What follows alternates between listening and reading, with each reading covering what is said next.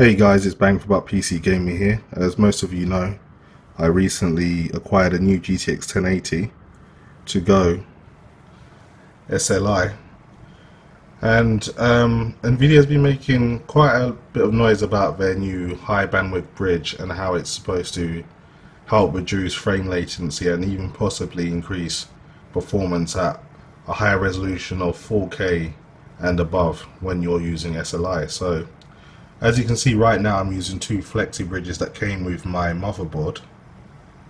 But out of curiosity, and because it didn't cost me too much money, I went and got myself an EVGA High Bandwidth bridge.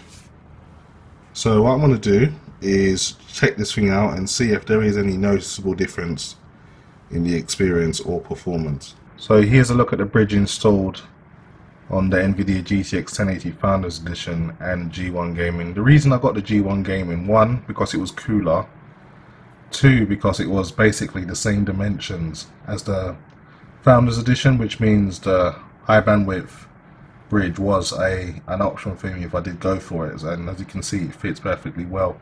It does light up, but I've opted to keep it off because I don't have any of my lights on. The only light you can see it on at the moment is the fan stop light, which comes on when the G1 Gaming's fans are not spinning because they're at a very low temperature at this time. So that's pretty much it. So what I'm going to do is do a bit of testing, and if there's any difference I'll let you guys know about it.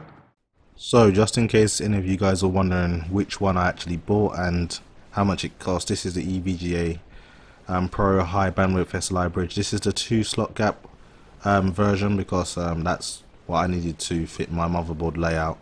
I got mine for £24.95, so basically 25 Great British pounds, which is considerably cheaper than what Nvidia are charging. They want around £40. If you can see, they want £38.99, which is absolutely ridiculous just for an SLI bridge. So basically the whole point of this bridge is to double the bandwidth over previous generation bridges, so in an effort to reduce latency and boost frame times for 4K and 120Hz gaming. So let's see how it does. As you can see, Pro HB bridge for GTX 1080 and 1070 GPU. So that's a look at it if any of you guys were interested.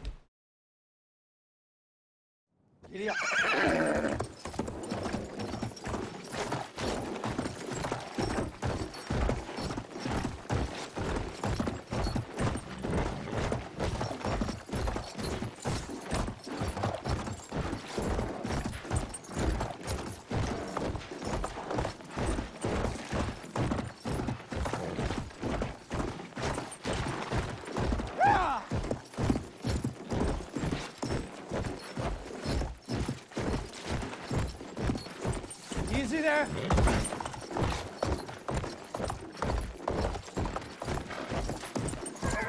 Hi.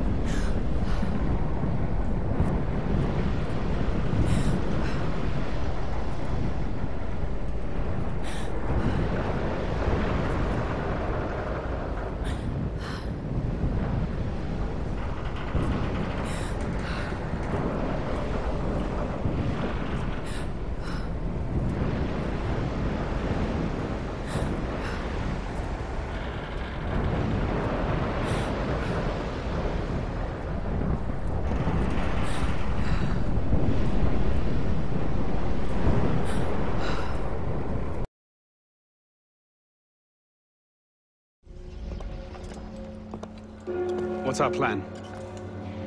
Our plan? You're not an apprentice anymore, boy. So study your surroundings. Devise your own plan. I'm not here to hold your hand.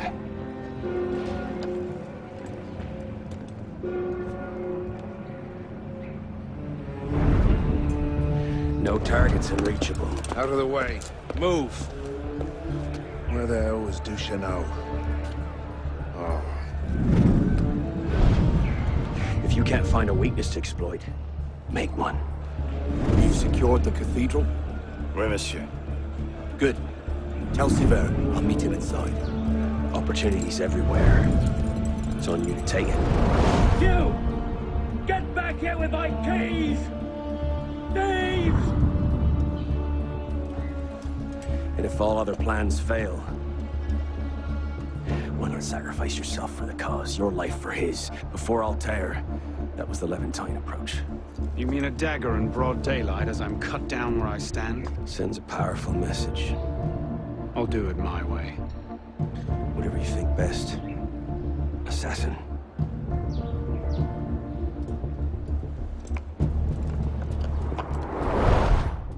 So to conclude, really, the two flexi bridges pretty much performed on par with the high bandwidth bridge. Now I have seen that the high bandwidth bridge does provide a boost in performance in some specific games, but realistically it's really just meant to lower the latency and increase frame time performance in SLI. So hopefully over the course of my experience that will be the case, but if you're someone with two flexi bridges, then buying a high bandwidth bridge, from what I've seen so far, definitely isn't essential.